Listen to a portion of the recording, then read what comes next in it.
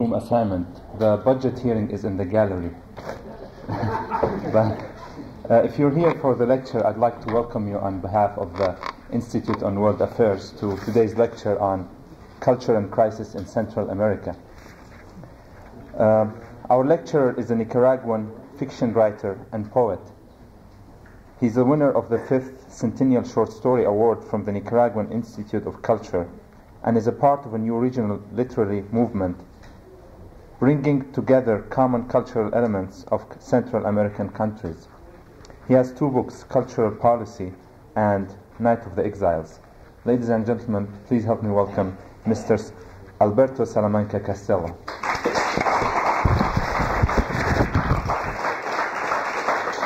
Thank you.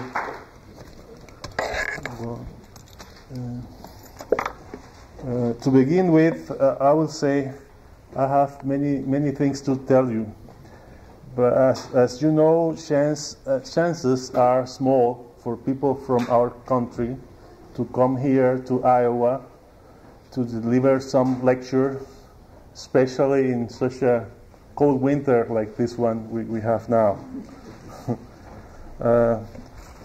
Well, there are so many things I would like to tell you, but as time is so short, I think I will try to make just a few points. I think some of you, at least I think most perhaps of you, are interested in knowing something about the situation now that we have now in Nicaragua. Well, I think he said from Nicaragua. For this, you know, all of you know where it is in the map, in the center. I mean, in the middle of Central America. It is located. And I think it has had a lot of coverage by newspapers in the past recent years. I mean, and they have newspapers have given wide information about what was going on there in the past 10 years, I think. Well, after this, I think you know that we had some elections, I mean free and fair elections that were supervised by the United Nations in 1990. And in these elections, the Sandinista government, I mean the Sandinistas, do you know who are the Sandinistas? I hope. They were defeated. And then a new government came to power, and it is headed by a woman whose name is Violeta Chamorro. Well, I want to tell you also, I am not a scholar, but I am really a writer. But of course, I am interested, as all of us are, in political matters. But I mean, what I'm trying to say is, my view of things is not so scholarly as I would like it to be. I think you understand what I mean. I mean, politics is something that somehow has to do with the scholarly, because you have to make some research to get into the, I think, the nature. I mean, the essence of matters, and to get the clearer view of things that are involved in politics. It's not, I think, something to do by, as you say, to play by ear or something like this. Well, as concerns these elections I was telling you about, it happened that the Sandinistas were, let's say, overthrown from power by I mean in a peaceful way, and then there came a new government. And the banner, I mean the platform of this new government was reconciliation, you know, and I mean they proposed that the highest aim would be to bring peace to the country, you know, and so I think in a way it has been this goal has been reached. Because even if we have some skirmishes going on in the mountains of the country, I mean, countryside. Even so, there the war has been almost completely stopped. As it concerns some analysis of this year's the Sandinista revolution was in power. I mean, some explanation of what was going on, of what happened in these years. I have my own views I would like to share with you. I think that there was, in this war there was a part of United States responsibility, because I think the two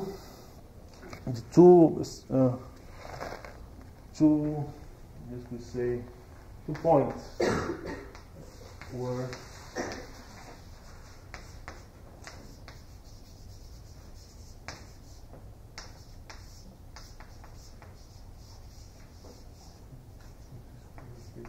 you tell me if I am writing it.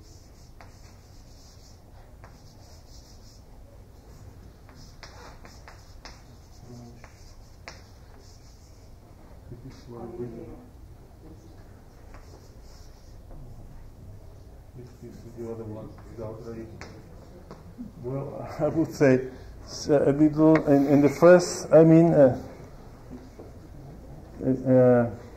the first, let's say, guilt or responsibility of the United States was to have supported Somoza's dictatorship for a long time, almost 50 years, and I think this made people to have strong feelings against the United States. I mean, many people in my country, and it happened. It helped after Somoza was overthrown.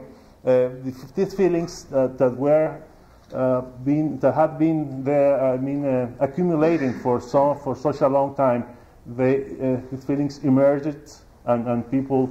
It was easy for leaders to capitalize these feelings and to unite lots of people around this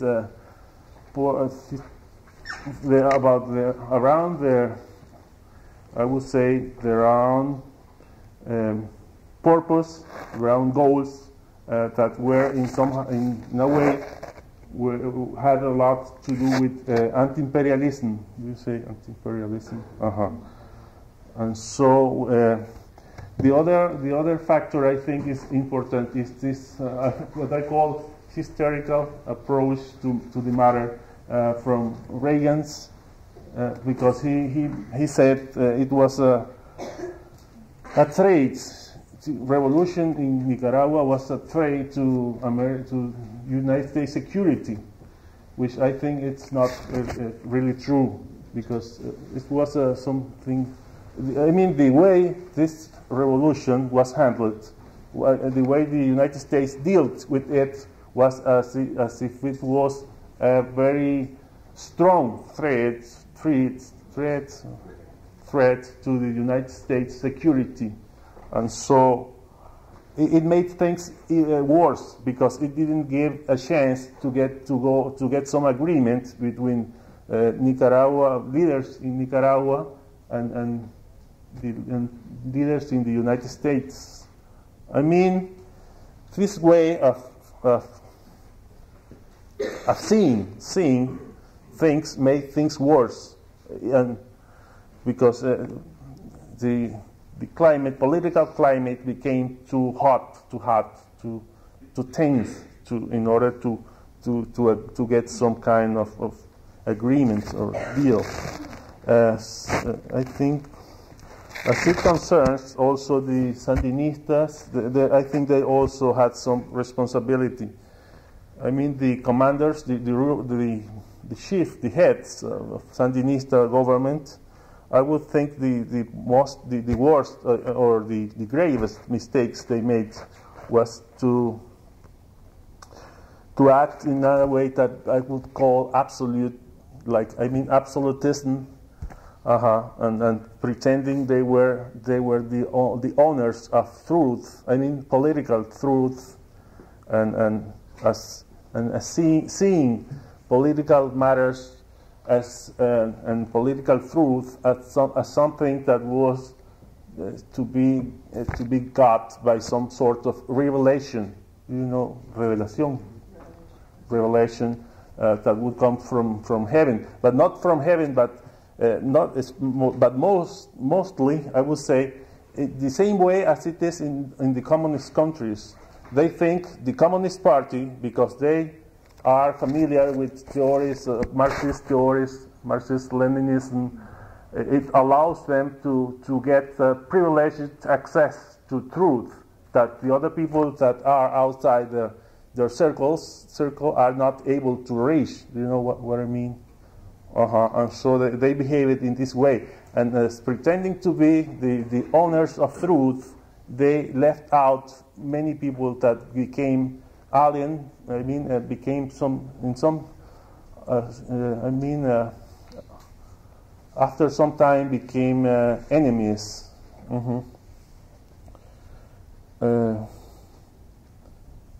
Well, I think also the crucial or the turning point in this revolution was in 1917 and 1980, when the government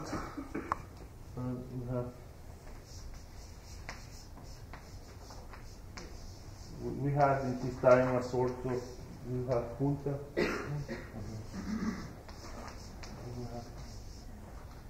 We had a junta, we could call it.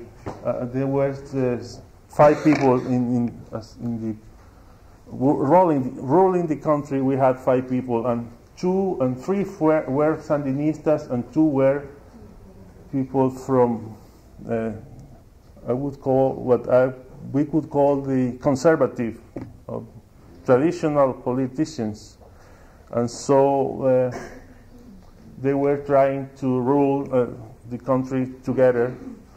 But in these years, 1979 and 1980, this alliance was broken, and so the Sandinistas they stayed in power alone. The other people retired, and I think it is the turning point, because after this happened, the situation became more polarized, and it became almost impossible to get again people together. If I were a historian, I think I would try to investigate this period to know whether it was possible, how possible it was to avoid this kind of breaking, this ruptura, breaking between the different blocks that were trying to make this alliance in order to rule together, to rule the country together. Also, I would like to say we had these leaders. I think they are not so guilty after all, because they were the results of a situation.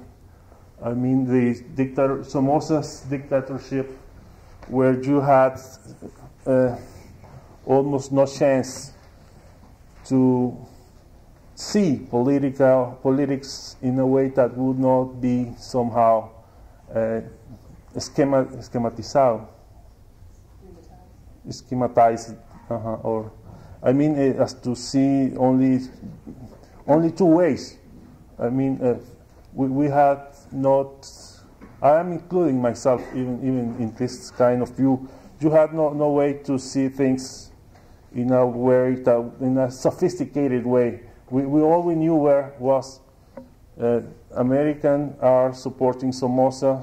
Somoza's wrong. Somoza Somoza is a nasty guy, so we have to fight him and fight also the United States. And they were somehow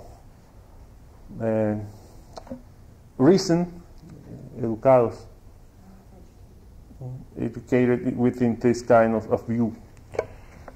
I think also writers and intellectuals in general, we were guilty of not being critical, because during this time the Sandinistas were in power.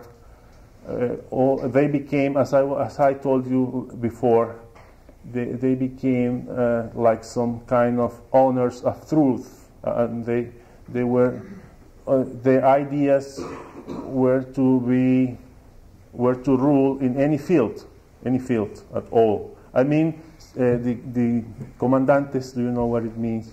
Comandantes would write or talk about how journalism had to be done, how religion had to be done, how anything. I mean, how house care had to be done, how philosophy had to be done. Anything you mention it, and so the other people, they only I mean, I include again myself.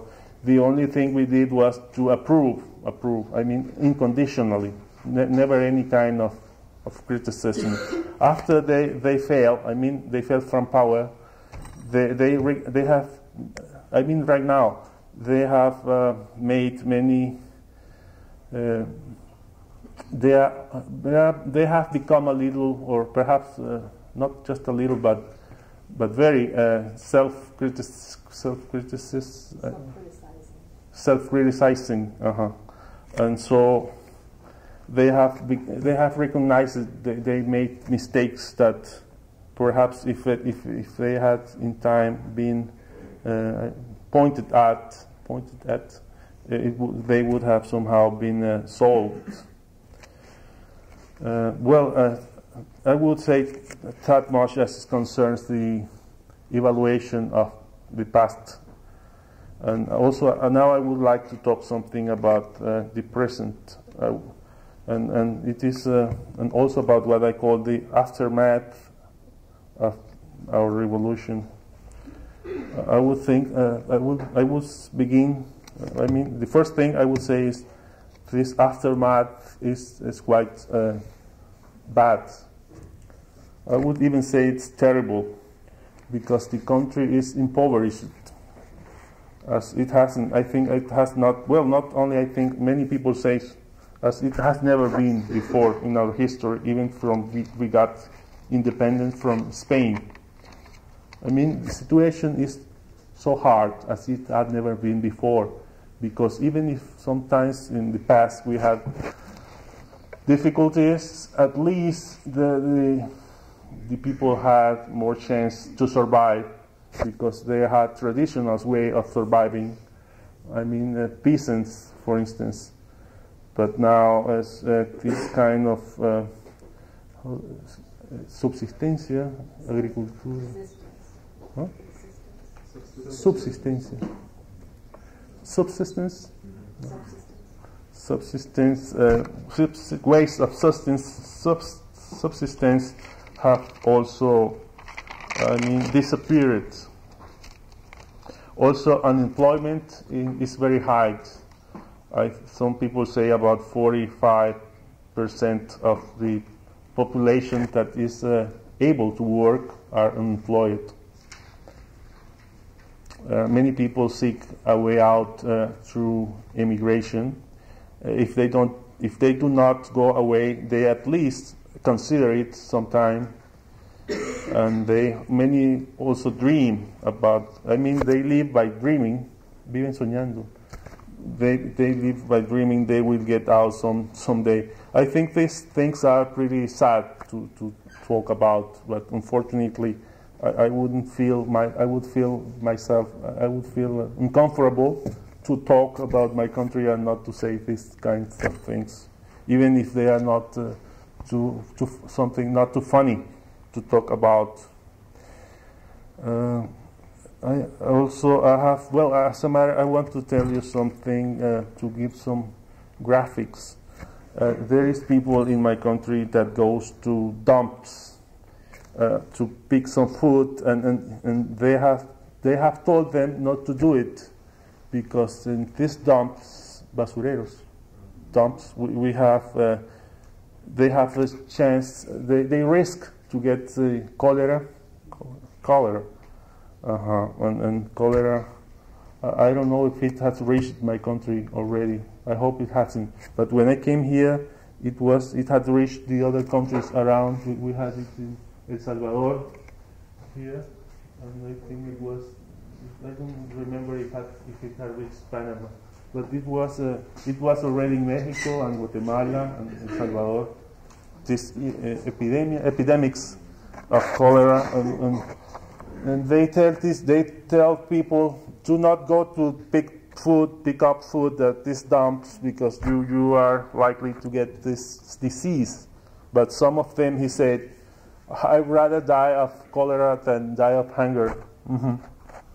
It's pretty sorrow. I mean, sad.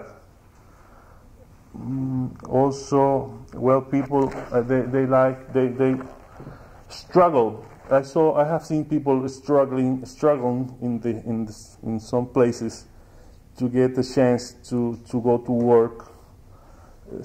I saw some of them were trying to go to work as seasonal coffee pickers in Costa Rica.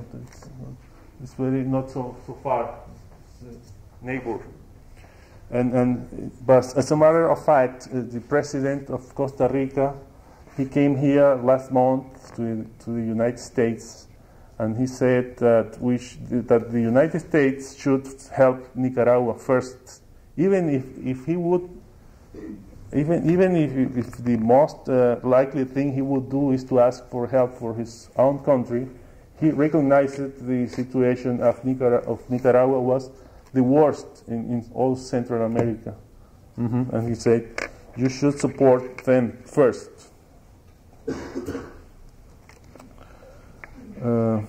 Also, well, I would like to talk a little about the region. As well, I think there in Salvador and Guatemala we have some guerrilla warfare going on. In El Salvador, it had lasted for about 11 years, and in Guatemala, it had lasted much longer. I think about 30 years, perhaps. And this guerrilla and this is. Guerrilla also is, it's a kind of war between the government and these leftist groups that are fighting for some kind of change, reform, political change in their countries. And in the past years, this war has taken the lives of many people, and there are also in these two countries there are escuadrones de la muerte, death squads that are very, very active, and people many times you find dead in streets and with their hands tied like this. And some, many terrible things they do to people who are against these governments. And I think the United States are somehow responsible also in this case, because these governments we have in Guatemala and El Salvador, they are pro-American, you say, and they have very close links with the United States. And if the United States would to exert hardest pressure in this government, I think they would accelerate these peace talks that have been going on for a long time. Perhaps you remember in El Salvador we had some 6 priests. Perhaps you don't remember. 6 priests,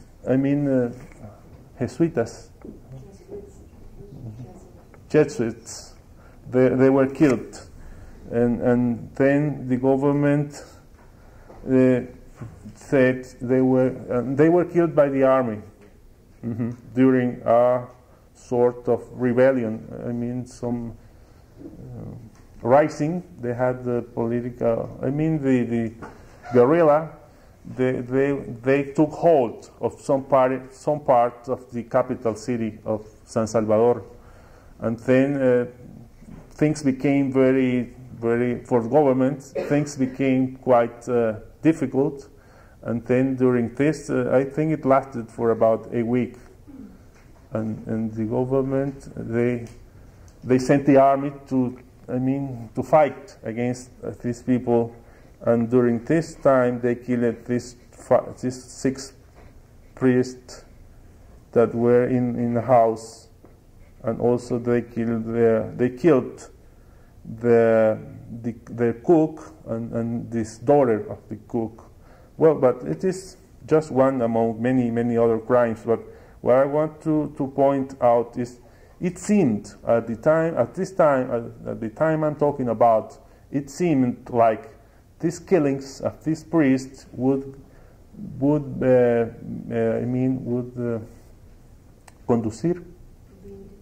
lead to some investigation that would make the culprits to be taken to prison. But this kind of things has not happened. I mean, the army never has been asked to answer for their crimes. And the United States, I think, they should make some real big effort as they are doing in Mediano Oriente, Israel, Middle East, yes, in order to get the Jews and the Arab people to these peace talks they have. As James Baker, he has been very involved in getting these peace talks being done.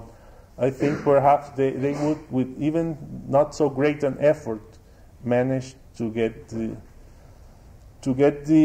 people. I mean, if you compare both situations, I think our situation in Central America is much more simple, because the governments are very much, obedient, I would say, to the United States policies, as they are in many ways depending. Military support, economical support. They are so dependent on the United States. It wouldn't be so hard for the United States to get these governments do something they want them to do. And this thing to do would be to get some agreement with people involved in guerrilla warfare. And there's another point that is connected with this one. You know, Cuba is very close to Central America. And last month, also the Carlos Andrés Pérez, the president of Venezuela, he said Cuba had stopped being he said something like Cuba had stopped being a problem, let's say, because the Cold War was over. But I think it's all right. I think he's right. But perhaps we should say something more.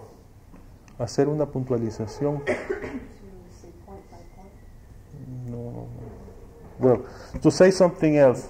For instance, I think Cuba is related to guerrilla warfare in Central America. I think this is obvious.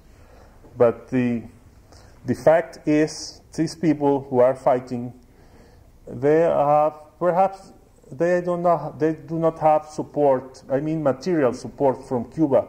But even if they don't have it, I'm not sure if they have it or they don't. I cannot. I'm not positive about this. But even if they do not have this material support, they surely have, moral or spiritual support from Cuba, as Cuba represents an alternative way to handle political and social, especially social political matters in a country that is small, poor, and dependent. I think in Cuba,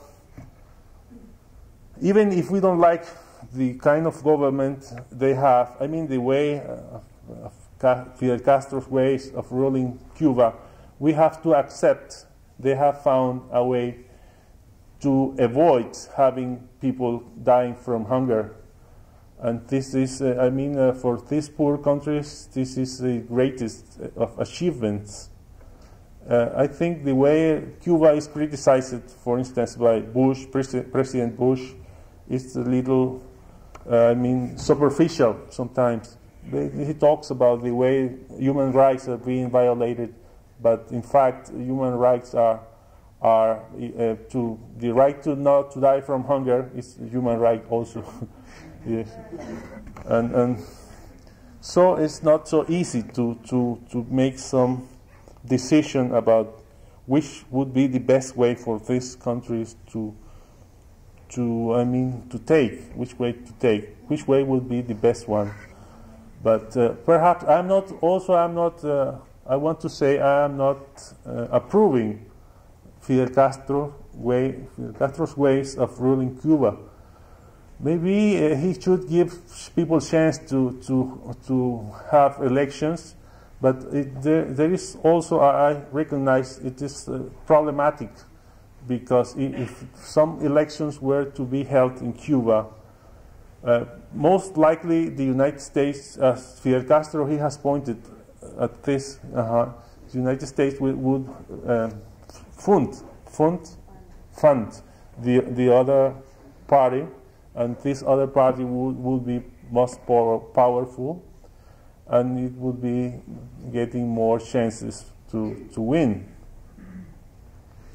But anyway, it would be, I think it would be possible to get some agreement and to avoid this kind of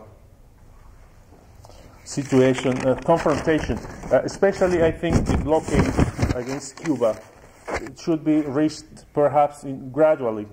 This is my own view. Perhaps it could be done something in order to raise the blockade. Raise the blockade is all right. I mean, suspender el bloqueo.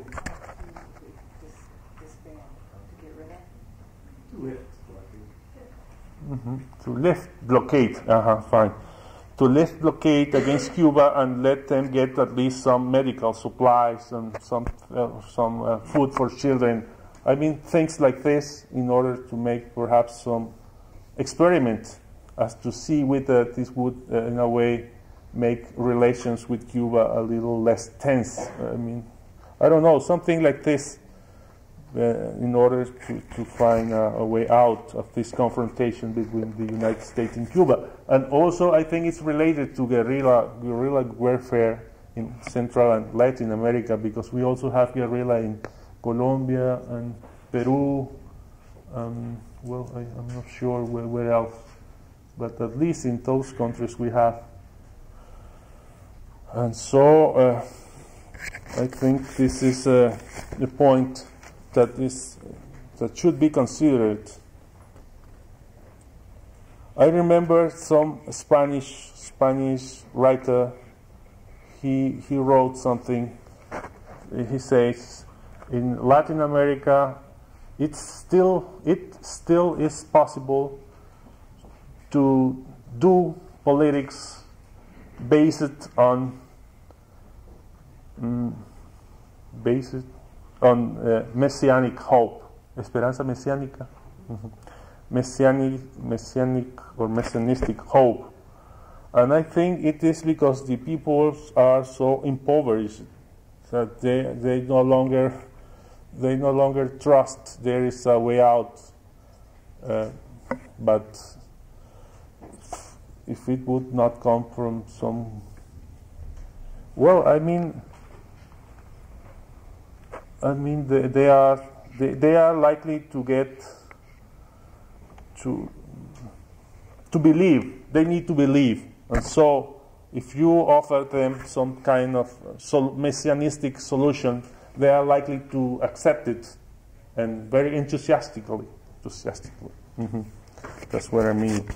And also, well, this much I would say about the the region situation. And now I will try to arrive at some conclusions. I think people from my country they will never forgive me if I would not take advantage of this situation in order to ask for help for all of my country. Because, well, I think even if some help has been delivered, still there is a great need for some more help. Because, as I told you before, the situation is pretty precarious. And also, I think the problem of social justice, the guerrilla warfare is linked to the poverty of these countries, because as there is so little richness, as there are so many poor people, it becomes harder for the poor to endure their situation, because this poorness is so deep. Very, very poor people. And these who are fighting on their behalf, they think they are doing something that is the most humane they can do, and I think they're right. In a way, they are, because the governments they are most oriented to bourgeoisie oriented. Did you say? And so they do not care so much as about people who are very poor.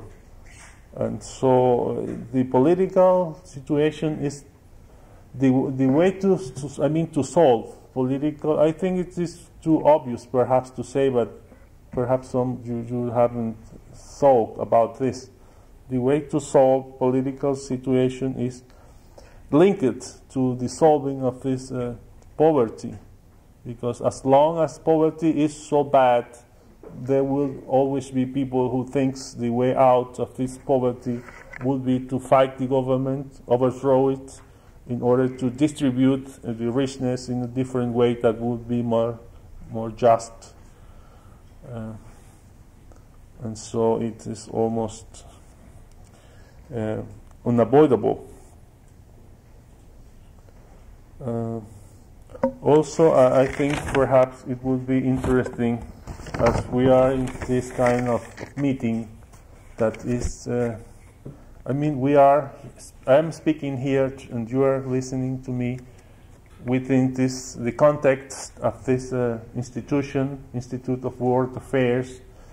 It's this kind of seminar, what would you call this? We have this kind of seminar here that somehow proves we all do care about international affairs, and if we do care about international affairs going on, I think it would be an interesting idea that this institution would fund some institute in my country and all the Latin American countries that would try to do some research, political research, and social also. That in order to make politics a little more self-conscious, politics would have some background, scholarly background, because we almost don't have nothing of this kind. Politics is, as I told you before, played by ear. We have now the president. He is a guy who had never been involved in politics almost. Perhaps it would be a good idea to try to get people try to get some people from these countries involved in political research, I mean political affairs, but they have the money to develop this kind of research. Perhaps they would need some foreign source to fund this kind of research. At least I think in my country it would be the only way. At least I can assure. Perhaps in some other countries it would not be the same, but in my country this is the case. Well, just in order to finish, as a final thing, I would say, I believe a new awareness is about world political affairs is arising, and I think there is some, and I think people like you and me, perhaps we can contribute something of our own in order to achieve the results we are all seeking after. That's what I want to say. Thank you.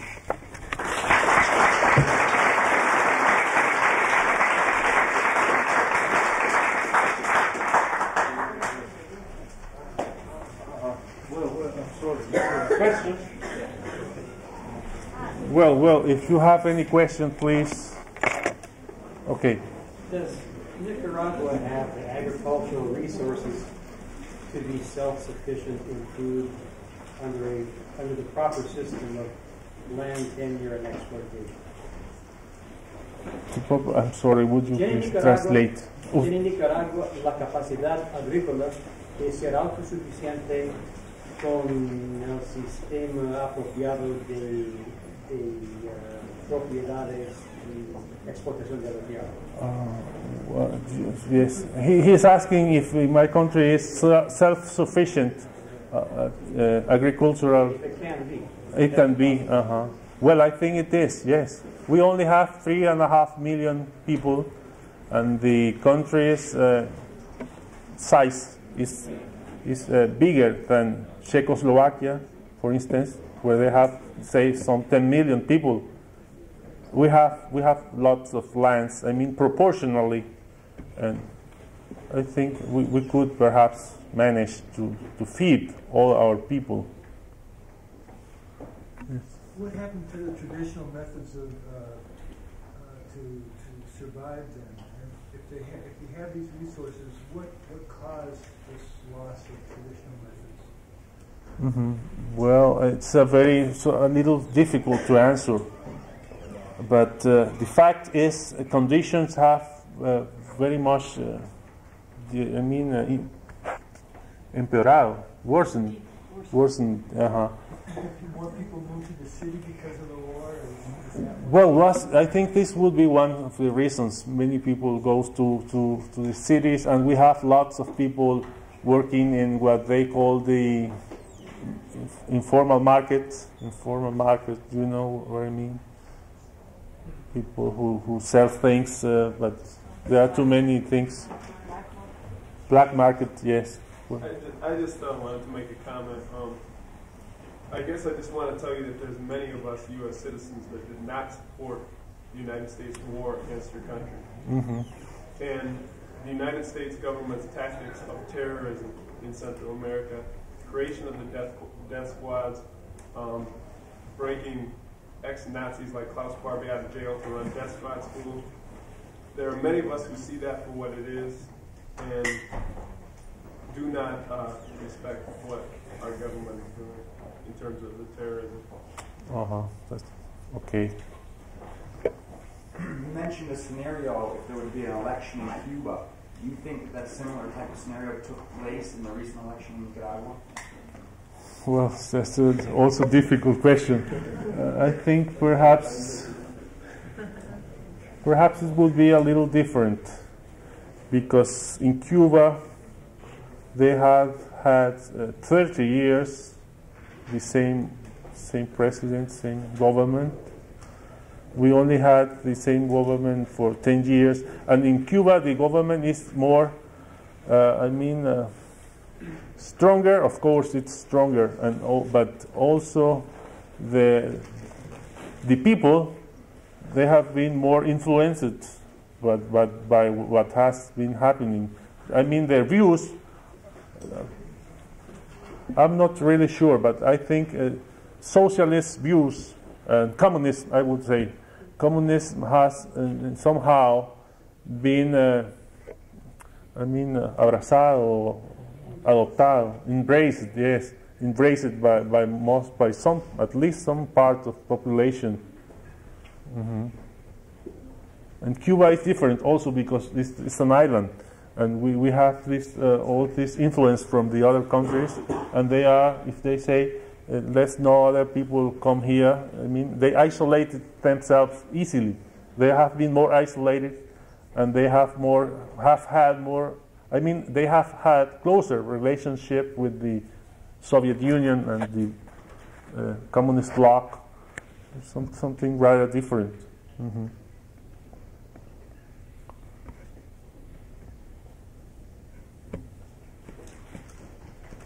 Well, if there's no other question, I would like to thank you again.